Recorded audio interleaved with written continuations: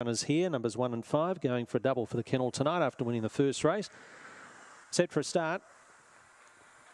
Fourth at Sale in the back straight, 440 metres. They're off and running a patchy start, missing at Sorrel and showing good pace with Scooter Boots from 3. Works through and takes up the running from Wally Hook going forward.